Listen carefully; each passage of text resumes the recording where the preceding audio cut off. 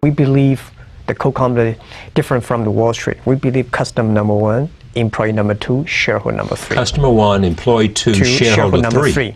Yeah, again, this is my religion. You know, it's the customer that pay us the money. It's the employees that drive the innovation.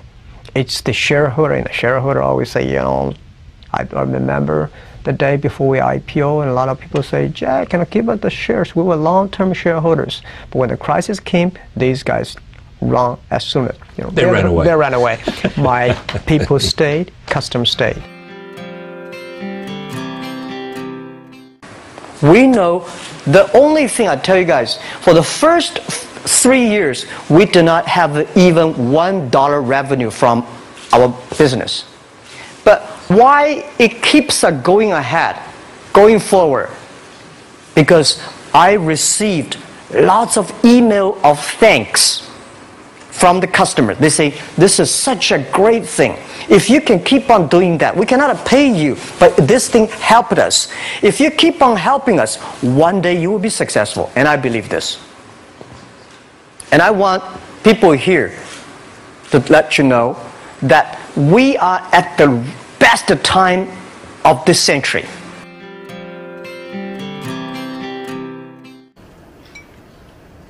And I believe one thing. I told my team in my apartment, we have to prove ourselves, because if we can be successful, 80% of young people can be successful.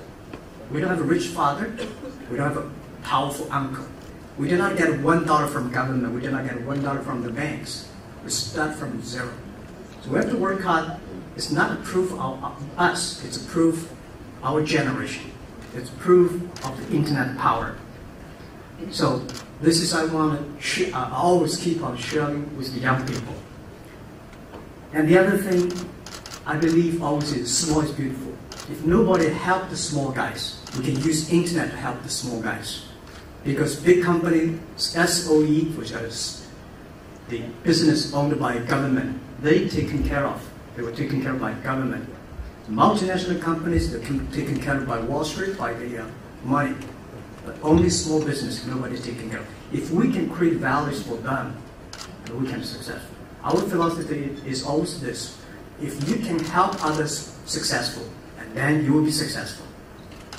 I'm not in talking long, but I'm the person believe the future, believe the young people, believe innovation.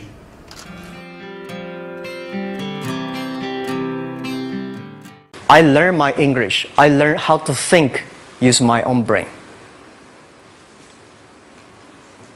When I was young, I went to Hangzhou West Lake. You know, we have a West Lake. There's a hotel. Many foreign visitors visit there. And I went there every morning, 5 o'clock, to practice my English. The foreign visitors come, I practice my English. I don't know why at that time. But I found everything the foreign visitors told me are so different from the things my parents told me, my teacher told me, and the newspaper I read. So since then, I think everything use my own brain to think about it. Is that true? Is that an opportunity inside? Is there anything I can do that make the difference? Think about this. And then when you think about this, start to do it. I saw a lot of people, young people, have fantastic ideas every evening. But in the morning, they go to the office same again. Make the move. Make the action. To everybody, to any person, tomorrow is new. And believe one thing, this is also another last advice I want to give you.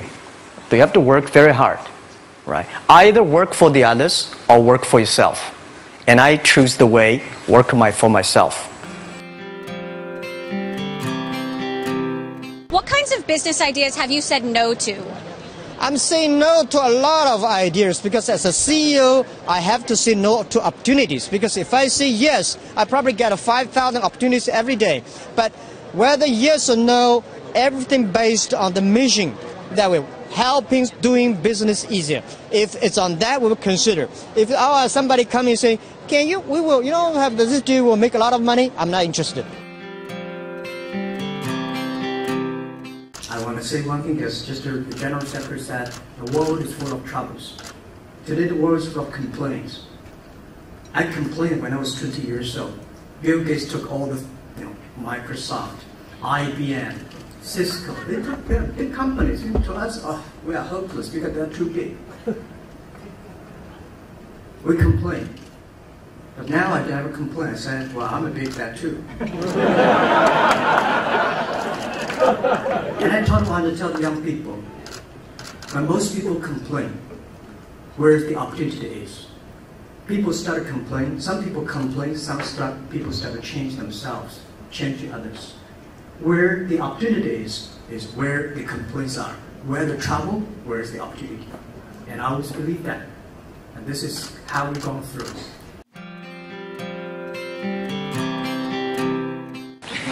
I applied for Harvard for 10 times. All failed. They don't even want to see me. Terrible. And I think that is a normal life, right? And I believe that it was so difficult at that time. I was so frustrated because I taught in the university. My pay was $10 a month. It was not easy, but I believe that something is waiting for me there. And I have to work hard to prove myself. So that was the tough experience. And I never thought I was smart. Nobody believed that I could be successful because everybody said, well, this guy think differently, think crazily. They think about something that never work.